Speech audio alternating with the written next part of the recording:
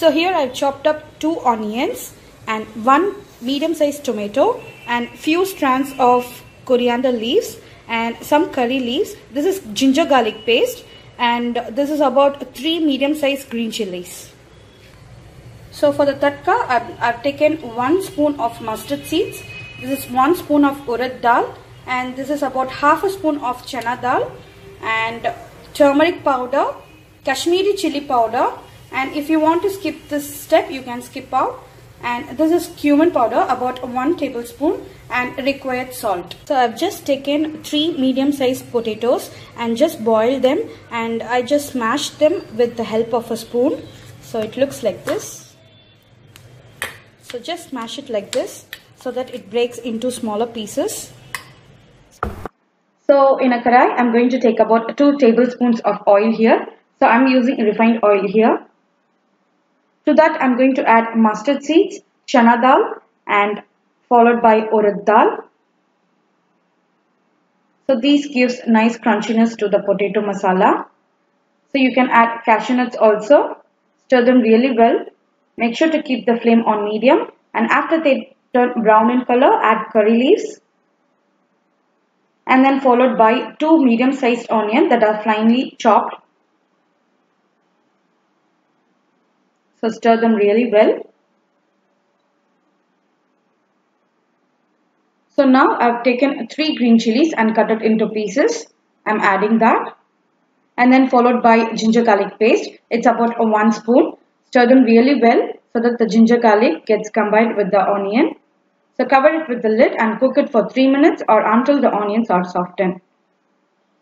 So it's been 3 minutes. The onions are nicely softened.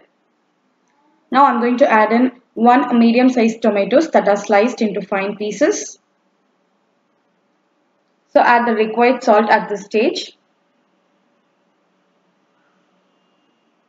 And again stir it really well.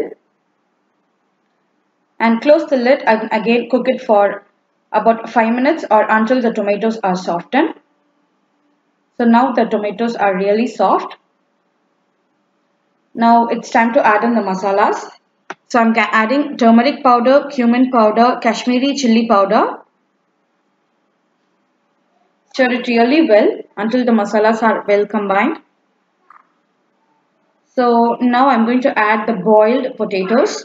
So I've taken 3 medium-sized potatoes, boiled them, peeled the skin and smashed them. Now I'm going to add a little and stir it really well so that the masala gets well into the potatoes.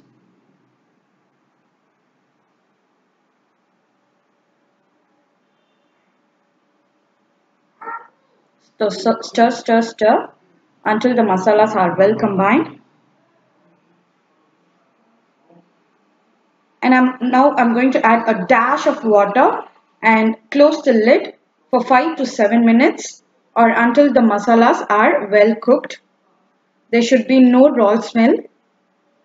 So I'm just closing the lid and cooking it for 5 to 7 minutes.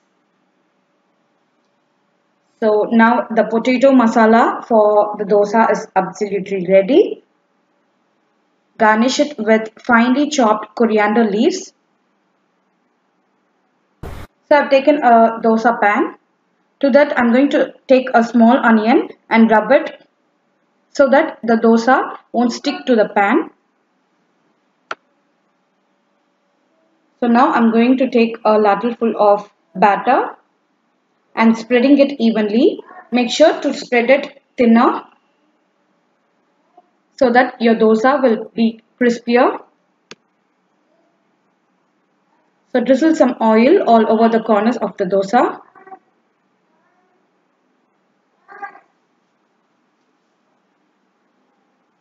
So using the spatula, just spread the batter like this. Make sure to keep the flame on medium high. And so with the help of the spatula, just take out the corners. So after they turn brown, add the potato masala like this.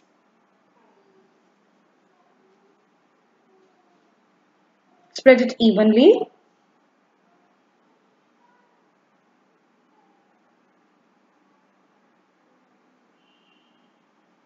And now flip the other side of the dosa. The dosa is cooked completely. It is crispier.